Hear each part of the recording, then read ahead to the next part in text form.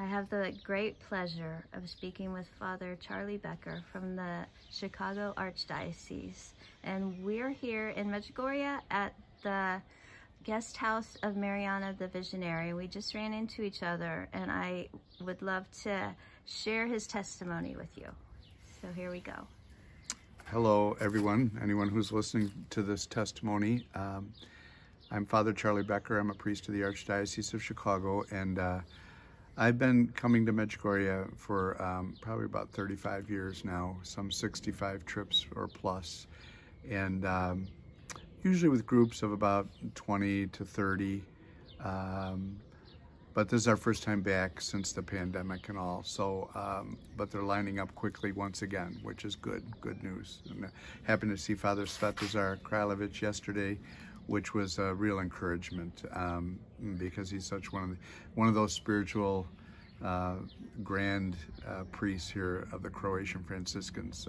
Father Svet, Father Jozo, who I haven't seen. He doesn't live in the area anymore, but there's some of these tall, spiritual giants here in Medjugorje. So, and I'm privileged too to know some of the Croatian friars in Chicago. There's a monastery there. They're kind of United States monastery is on the south side. And so it's been an honor and a privilege to get to know them a little bit more too. So how I came to Medjugorje was in 1989. I was 3 years a priest, and there was something missing in my priesthood. I didn't know what was missing, but I was getting ready to quit. Actually, I always had some background with addictions, both personally with family, and then my own addiction with alcohol, and came to discover recovery with that when I was in seminary.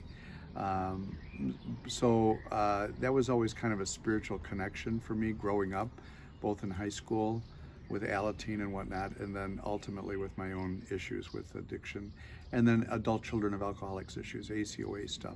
So I've always been kind of, it's been part of my life for all my life. And so I think that was kind of a little bit of a layup for me to be open to Medjugorje. So 3 years into my priesthood, there was a family from my parish that had been here the previous year, like 87 or 88, and the man who talked me into going, it's really what he was trying to do, is talk me into going, was working on me for a few Sundays in a row, and I was reluctant to go. I mean, I was aware of some spiritual experiences in my life. First, the calling of my vocation, I know, was a mystical kinds of moment, brief but profound, which made me think of the priesthood, which wasn't even on my radar whatsoever. I was in a public high school. I grew up in Catholic grammar school, but back in the 70s, early 70s and into the mid 70s, a lot of the traditional Catholic devotions and things pretty much went out the window. So I was just kind of thinking that's the new church. So I didn't think too much about it. Didn't know that I was missing anything.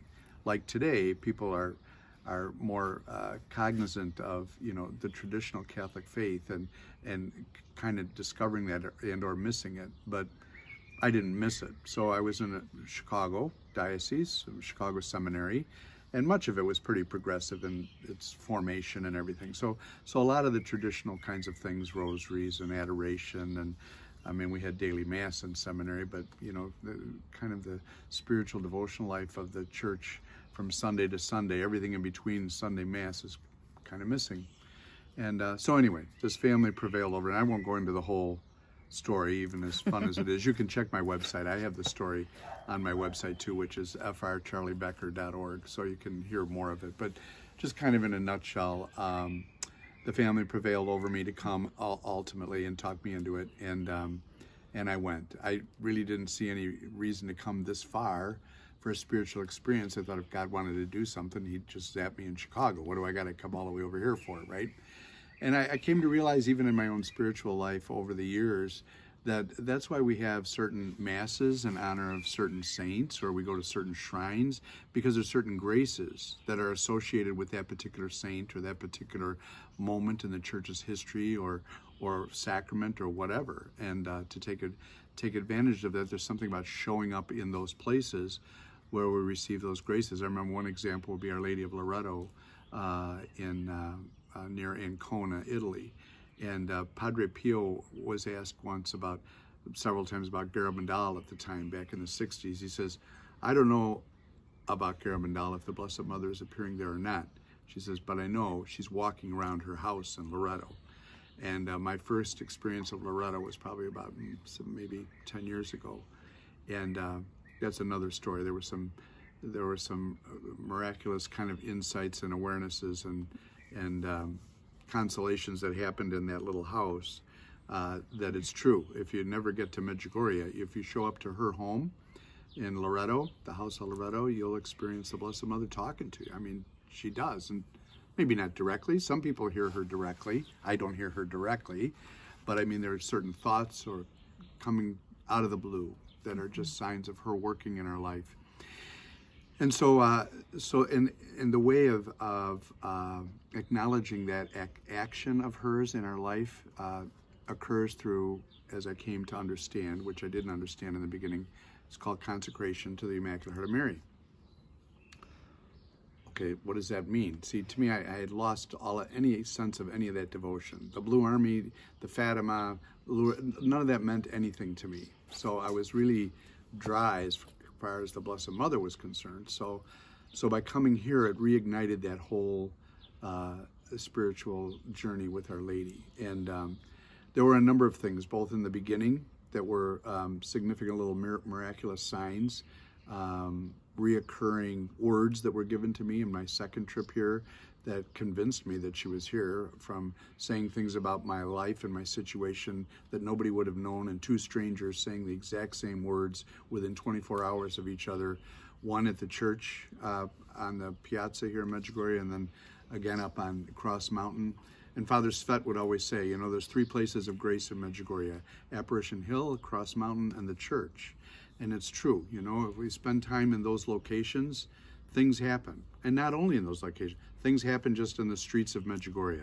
I often liken it to, like, you know, if you have a sense of the Lord's presence in the tabernacle when you're adoring him, in Medjugorje, it's like there's a door open to heaven. And even just walking through the streets of Medjugorje, people, situations, things happen.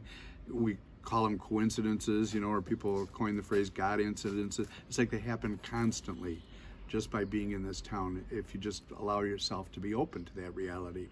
And some of them are just too coincidental to not be God's grace working. So those first two trips were October '89 and then spring of '90. And that summer, a Pentecost happened with the same fellow who took me to Medjugorje. He started a prayer group in his living room. And wherever Our Lady is, so is the Holy Spirit, because she's the spouse of the Holy Spirit. And the Holy Spirit began manifesting itself in the prayer group, a rosary prayer group. It wasn't a charismatic prayer group per se, but Mary is the spouse of the Holy Spirit. So charismatic-y type things happening, which was kind of strange to me too. I'm like, I don't know about any of this. This is a little bit too charismatic-y for me. I was having a hard enough time getting used to the Blessed Mother, never mind the working of the Holy Spirit. But there were things that happened there too. And once again, you can listen to my whole testimony on my website. But it was that summer, between the events of the Holy Spirit working and in the various prayer groups that I had, and a teen prayer group I had in that first summer after my second trip, 6 months after my first trip, I had like about 25 juniors and seniors in high school coming together for 15 decades of the Rosary every Sunday night in the vestibule of the church. I'm like, this is really bizarre. You don't see this, you know, but the kids were drawn to the prayer from a confirmation retreat, and just the silence was enough for them to want to know more. And so that's how a prayer group started with me, with that age group. Then the resting in the Spirit, which some of us have come across with Father Jozo Zovko, which was, again, looked to Channel 38 to me from the old days, too charismatic, be healed type stuff, you know. People resting in the Spirit, I didn't know how to define that, to talk about it. Made me real anxious and nervous when it starts happening. And any priest, Blessed Mother says, I think she says this here in Medjugorje, not all priests have the gift of healing, but they could have it if they ask. Yeah. And it's like, I wasn't sure I asked for it. I don't think I asked for it. But when it starts happening, we just, if this is the way the Lord operates, who are we to second guess it? I mean, we've all been raised in the seminary with a lot of psychology and a lot of humanistic ways of looking at things. But so that began to happen that summer too, and I tried praying over the 25 kids after it began happening in some of the other prayer groups, rosary groups, and sure enough, all 25 seniors and juniors fell over in the Holy Spirit on the carpeting in the vestibule of the church, all of them, without catchers. I mean, it was all new to all of us, and I was pretty freaked out. And I'm leaning up against the wall, like kind of like looking suspiciously at the whole operation, and the kids saw kind of the anxiety in my look. They said, "Father Charlie, is this all right?" I said, "I think so." I said, "Is it peaceful?" And they said, "Well, yeah." I said, "Well, I remember learning that about mystical things in the seminary. If it's peaceful, it's from God. If it's not peaceful, it's not from God." So what Medjugorje, I really believe, allows us priests to open up is a sense of the mystical life, the supernatural life. We hear these things. I mean, Jesus healed people. Jesus delivered people from demonic influence. There's more and more demonic influence in people, in the lives of Americans, but in a bigger way, I sometimes see it in the Hispanic community, because they're bringing a lot of that up from Mexico, which is witchcraft and various things that invites evil in. And many priests are very uncomfortable with that. I remember even our own exorcist in Chicago, who's now an auxiliary bishop in Chicago, would say, "Charlie, I appreciate that you go and bless houses that have some manifestations of evil in them." He says, "At least you'll go. Most priests don't even want to get near that," which is too bad, because it is a part of the priestly life. It's a part of Jesus's life. Jesus comes, just his name dispels evil. And it can be at the psychological level, or it can be at the mystical, spiritual level. And that the Lord uses us, priests.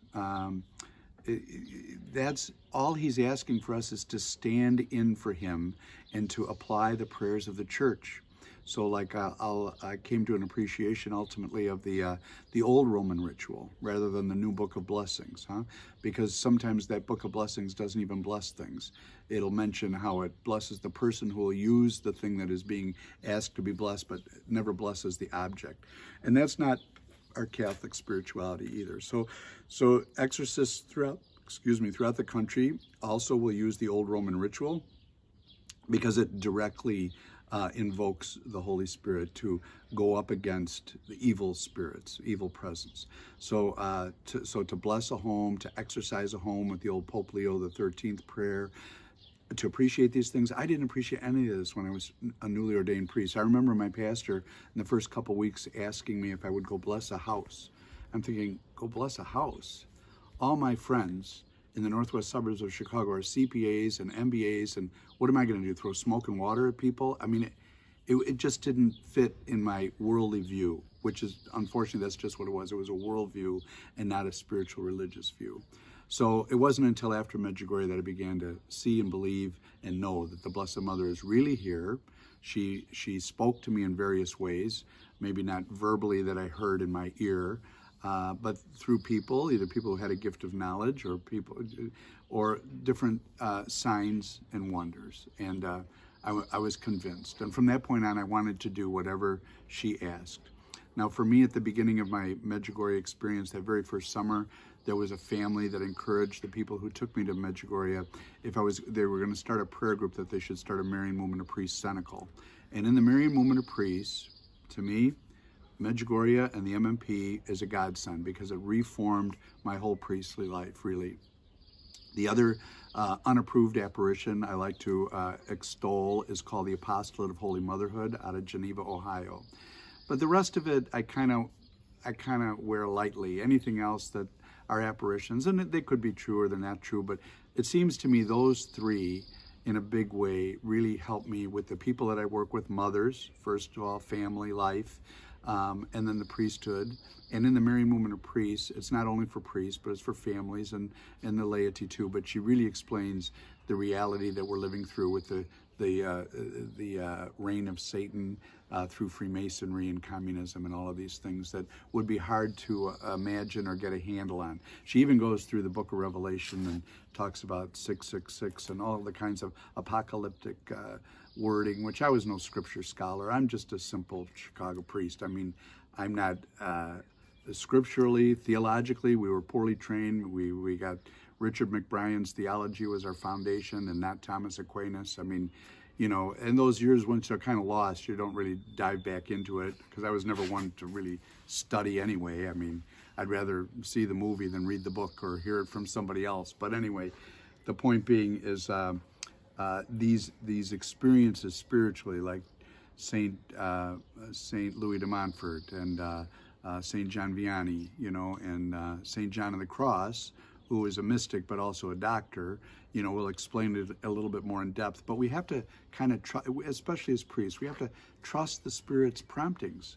And the Blessed Mother, as the mother of Jesus, the mother of the priest, is also the mother of all of us priests. And if we let her kind of have her way with us, she will help our priesthood really come alive and really be about what the Lord wants us to be. Not an American priest, but a priest the way Jesus wants us to be.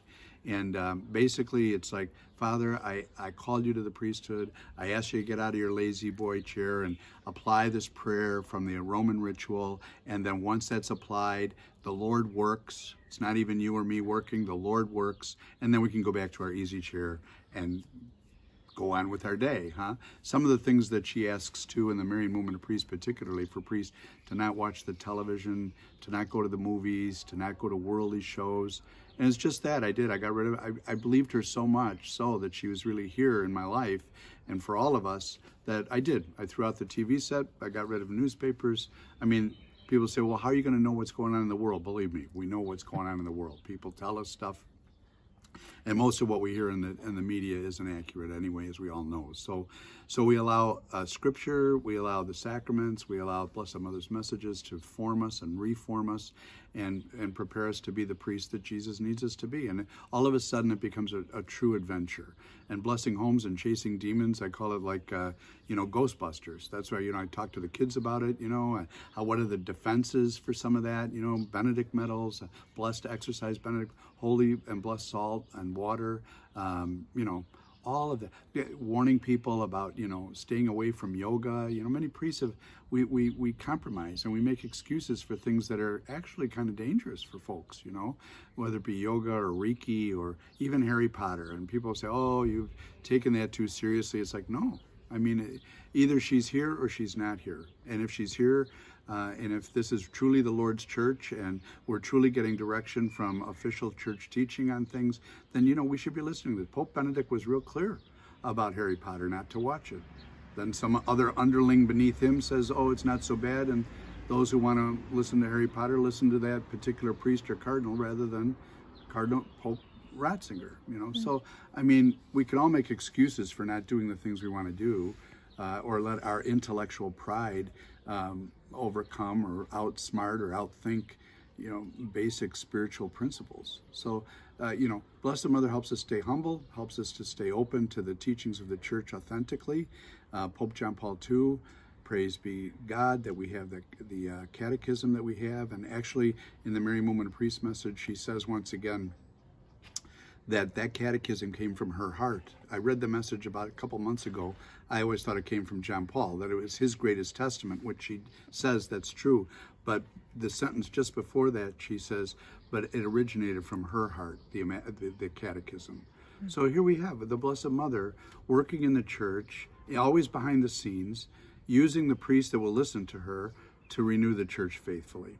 Then, of course, you know, all the liturgical wars that are going on, we begin to want to pray the Mass authentically and reverently, because we want to help people to come in line with the mystical. It's not about coming in line with us. It's not about the drama that sometimes we priests get carried away with. Personally, I enjoy saying the Mass ad orientem, at least at the moment of the consecration, because it keeps the focus off of us and keeps it on God the Father, as we'll offer the sacrifice to God the Father, and it's Jesus Christ who comes to feed us. So all these things got put back into place, renewed my priesthood in those first few years, but it's been a continual ongoing change, particularly the issues with the liturgical things. We've seen the last, you know, 5 to 10 years a real renewal in wanting to get closer to the sacred, and we can do that, you know, lovingly. We want to, you know, invite people into an awareness of it that they just don't have, because we've all been misformed. We've all been mistrained. We in the seminary have been mistrained. The new younger guys coming up are getting a better formation. Praise God. I'm so grateful to God that I was open to the Blessed Mother in 1989, because I'm able to share and or appreciate some of what the younger priests are coming into, whereas most of the priests that are my generation don't have much of an appreciation for what the younger guys are learning, and you're missing it. We're missing it. So God's renewing the church, both in the laity and the young seminarians in some powerful ways, and young families, even their love for many of them for the Latin Mass. And I'll never learn Latin. I was terrible at languages. I won't be a Latin Masser guy. I tried it several times, but what it did help me do was pray the Mass better, pray it more reverently, encourage people to enter into the mystery a little bit better. So even by bringing back some of the devotional pieces in the Mass. So that's kind of overall. There's a lot more to how that all happened for me, the change, the conversion. Another thing is Blessed Mother reminds us in the Mary Movement of Priests, we priests need to be wearing our clerics all the time. In the beginning of Medjugorje, I was in my blue jeans, my Nautica jacket, still smoking my cigarette. She helped me get rid of that. The drinking went some years ago, but the smoking and even just being at peace with celibacy and my chastity, and all of that came after the consecration to her Immaculate Heart. And she takes us, and that consecration can be right from your heart. It doesn't have to be any fancy, long intellectual formula of the saints. Mine was simply this, and I always say to people, it won't end up on a holy card. It's like, Blessed Mother, I am sick and tired of trying to figure out this priesthood thing by myself. I said, as long as I'm alive on this earth, you have it, you show me how to live it.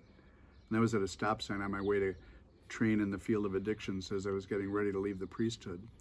And she took it. Within the next couple of days, it was remarkable what she was doing with my life. And I walked right into the senior counselor, who said to me as I walked in her office, she said, "You're leaving." I said, "How did you know that?" And she was kind of a 60s hippie kind of Catholic, but a real crackerjack counselor, unbelievable with the kids.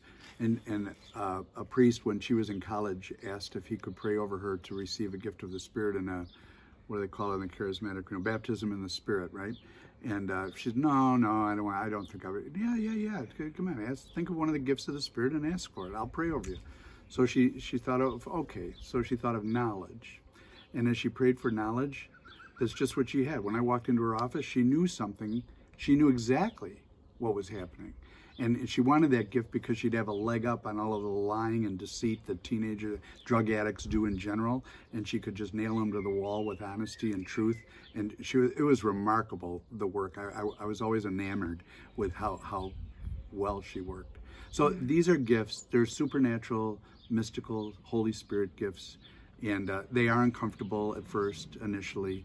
But the Blessed Mother helps us to understand them, and the Lord too, of course. Jesus helps us to understand it so that we can apply them. So that's my story in a nutshell. I'm grateful to God that the pandemic's over and we're starting up our trips once again, maybe 2 or 3 a year. I've gotten kind of used to life being a little slower with the pandemic, kind of enjoying it. It was a little more monastic, but I'm feeling like the Blessed Mother's like kicking, let's get going. We got lots to do. So I just met Janet for the first time today, and she has a beautiful apostolate that she's been called by Our Lady in a particular way to help encourage priests to come to Medjugorje so that, our priestly hearts can be renewed by the Queen of Peace and the Queen of the Clergy, our Mother. So please consider being open to that request of our Blessed Mother so that she can reform us and not cry over us, but rather a tear of joy over her priest sons. So thank you, Janet. Good to be with you. It's great to be with you. Thank you so much. Okay. God bless you. God bless you too. Thanks. Yeah.